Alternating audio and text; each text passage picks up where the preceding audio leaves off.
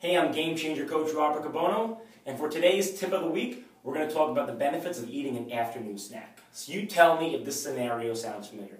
You wake up pretty early and you're very busy. You barely have a chance to eat breakfast. Maybe something very light, maybe nothing at all. Whether you're taking care of the kids, rushing them off to school or camp, or you're just trying to get ready to go off to work, or maybe you're doing both. So you have a very light breakfast because you're so busy.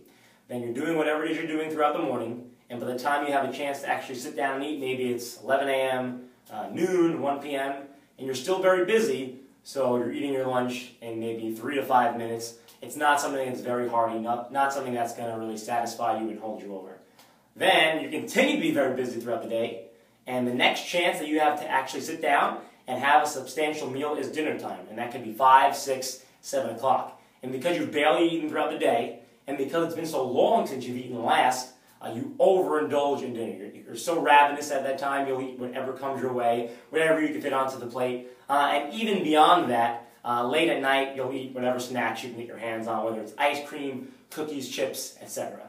And this is very often the case with most people and seems to be their downfall, why they're overeating, why they can't be as lean, as healthy as they want to be. So planning out an afternoon snack can be very helpful. So at about 2 p.m., 3 p.m., 4 p.m., plan something that you can have, make it a priority, schedule it out so that it will hold you over until dinner time and you'll have something much more reasonable, and it might even help you stave off those late night cravings. So what would be a good idea of a food choice to have at that time?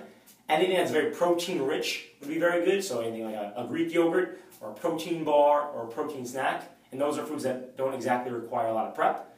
And if it's not those options, then just something that's very healthy and easy to eat, like fruits or maybe some cut-up vegetables. Those are not things that require a lot of preparation. They're easy to eat. Even if you're at work or doing whatever, if you're busy at your desk, you can eat that while you're working. You can even eat that in the car if you're on the go. They're healthy options. They'll hold you over, and they should make a difference in keeping your daily body of nutrition more in line with your goals.